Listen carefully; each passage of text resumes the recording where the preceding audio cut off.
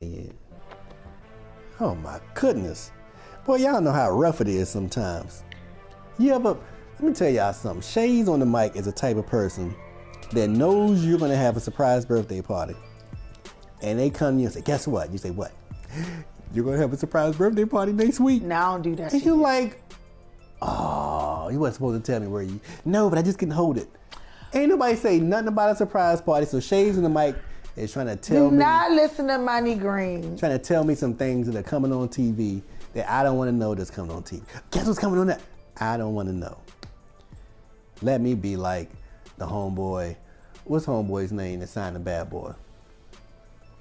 Who's the ones that said it's time to make the Winans? Mario Winans. Let me be Mario Winans. I don't want to know. Leave it right there. Really? What's on TV? Oh my gosh. Show. Oh baby. Well, can I do a song? Know. Don't. And that's all I have to say. Everybody know what don't is. Keep it on the low. Oh, Shayz on the mic. I don't wanna know. Anyway, we'll be talking about going back to the singing again. Going back to the singing. Singing. Let Tavion be the judge of that. Okay, the first episode of Uncensored on TV One. And we have the one and only Fantasia. Marino. Correct. Macaroni. Fantasia. Okay, John. Fantasia. She wasn't wearing a bra, was she? I really wasn't looking that closely to see if she was wearing Fantasia's outfits cradle her breasts. I'm not a breast man, but they cradle her breasts so well that she looks like a superhero. You know how the women superheroes, their breasts are like nice and round and looks like they can do anything and they'll just be right there. They're not going to wiggle too much. That's how Fantasia's breasts look. They are just right there cuffed by the outfit. There's no bra in sight. How does she do that? That doesn't mean it's not a bra on. I normally can see a bra. You can't see the bra. It depends on what kind of bra you wear. I normally can see bra and panties. What are you now? I'm not a pervert. The bra examiner? I mean, to most people, I'm not a pervert. Oh, I'm just. Can we get into it? Don't. Her breasts, because she had the cleavage and the thing zipped. How do they stay in? All right, anyway, go ahead. You do your thing. Oh, my God. Maybe lose my train of thought after you talking about breast, about Fantasia. I actually wasn't looking forward to seeing Fantasia because we've already seen her story been told on TV. She did one on Lifetime. So I really wasn't expecting an Uncensored from her, but it was a very good Uncensored. I really enjoyed her.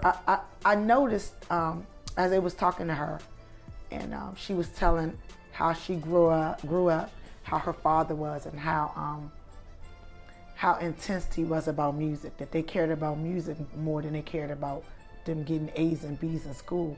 That he was on them, and as y'all know that JoJo and KC is their cousin, so they come from a whole musical background family. KC, JoJo, and Devontae, Dalvin. And so Fantasia's mother sings, and she is amazing. If you ever seen Fantasia on IG, she'll try to make her mother sing, and she'll do a call and response, and then her mother will be singing. Her mother is amazing. She's a great singer. I'm surprised she hasn't thought about doing something herself. And her brothers, everybody in the family is a singer. I noticed that they only focused on her younger brother, and she has more than that younger brother. That's the first time I've ever seen him. We usually see, I can't think of the... Rico or somebody? Is it Rico? Is it Rico? The little troublemaker? Yeah, I seen him in a play, actually. He didn't do bad in that play. Okay, a little busybody. But him and it's another guy who's a bigger gentleman. I can't think of neither one of their names right now. But something went down that they're right now and not on talking terms. Right. But she just talked a lot about how her father was, and that made her kind of not want to do music because he was so hard on them about it. You know, he really was hard making sure they hit them notes. He was very Joe Jackson with them. So not Joe Jackson enough because she got pregnant at 16 or whatever. Well, it might have been Joe Jackson enough for her to go out and do something. Sometimes when stuff like that happens, we rebel. Reby didn't do that. Reby? Yeah. We don't really know what Reby turned to a centipede on that ass. Reby is quiet. Reby turned to a centipede. That centipede. That's the only song she came out with too. That's all she need. She can electrocute me anytime. She was sending electrical bolts through the air. Oh my gosh, how did we get on Reby? Part of the night is when the centipede is crawling. Money Green, so many come back.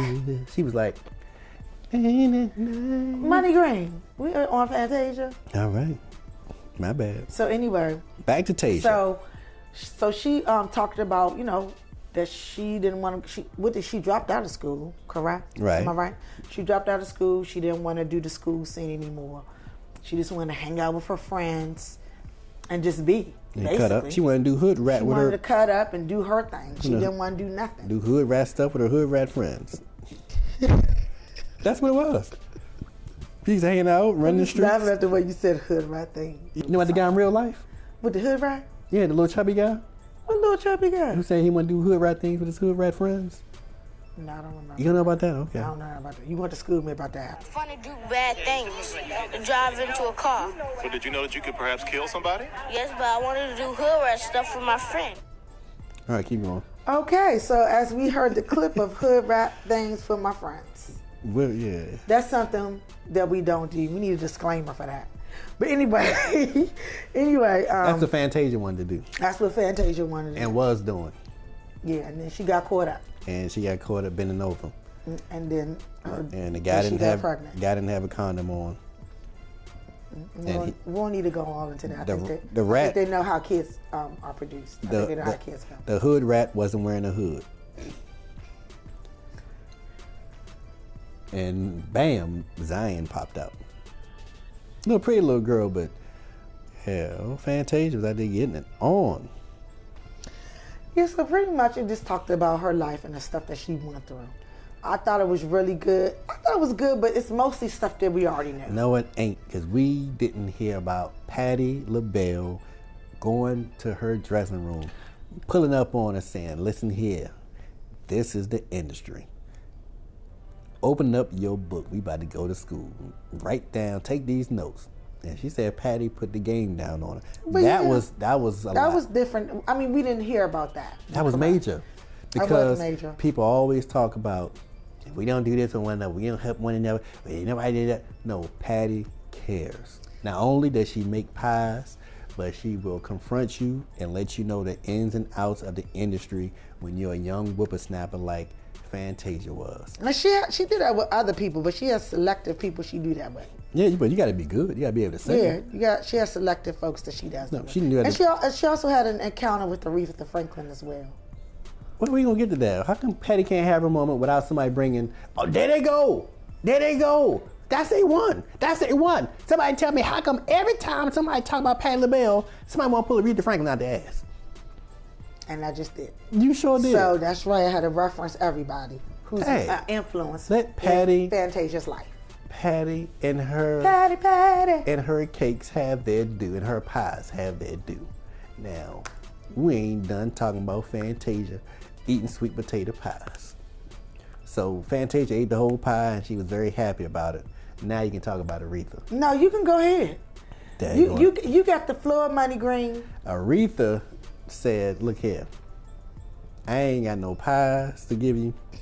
I don't have no advice to give you. But bring your ass by my house so you can sing for my guests at my Christmas party. That's how Aretha puts it down. That's how Aretha put it down. She said, I ain't got a lot to say. And she said when she does say something, she dozes off and falls asleep between her statements. I said, did she just sit here and tell us that Aretha Franklin was narcoleptic? She said, yes, Aretha is narcoleptic. She sometimes made of a statement, she would just go silent like she fell asleep, like she hung up or something. And then a minute later she come back. Yeah, Aretha Franklin on the phone eating. Put that phone on mute. Put that phone on mute and said, or whatever she was doing, and unmute the phone when she was finished. Like I was saying, baby, have your ass over here December 23rd for my Christmas party. You are so silly, man. So that's how that went. But it was very insightful. And I'm talking about beyond her breast, not being restrained by a bra and still being up inside the outfit. Like they customized the top of the outfit to cuff her breast a certain way. Yeah, to make her breast not move. So beyond that, beyond the patty pies, beyond Aretha Franklin's Christmas party, Tasia has a husband. Did they have another kid? Did they have a kid?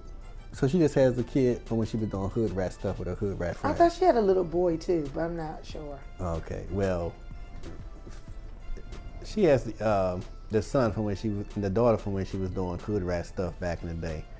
But beyond that, I wonder if she ever blessed the guy at American Idol that let her in, the security guard. I wonder if she ever found him and blessed him with something. I'm not sure. But I'm pretty sure they might have stayed in touch. Stay in touch nothing. You better give me some money. Give me a car. Doors were locked on your ass. And I got you in for the, and that was a major audition too, because I remember that when she came in there doing Proud Mary. And that time she had small breasts then. She had them friendly breasts then. And they ain't friendly no more. Names will knock somebody out. You get a black eye mess around Fantasia. But that's it for me. Oh my gosh, I can't. That's it for me. I watched Uncensored with you. Yeah, I'll put my feet on the couch at Eddie Murphy's house. So you straight? Is that it? Is that the end of our Fantasia?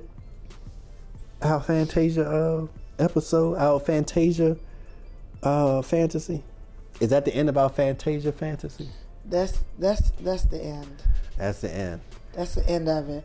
But stay tuned to start watching those Uncensored. They are really good. We got some more to come. I'm not going to name any. On TV One on Sundays at 10 o'clock. All right. There you have it. And y'all look at it and let me know in that Fantasia one. Let me know if you see a bra anywhere in sight. Because for the life go back on demand. I didn't see a bra. See it. For real. Boy,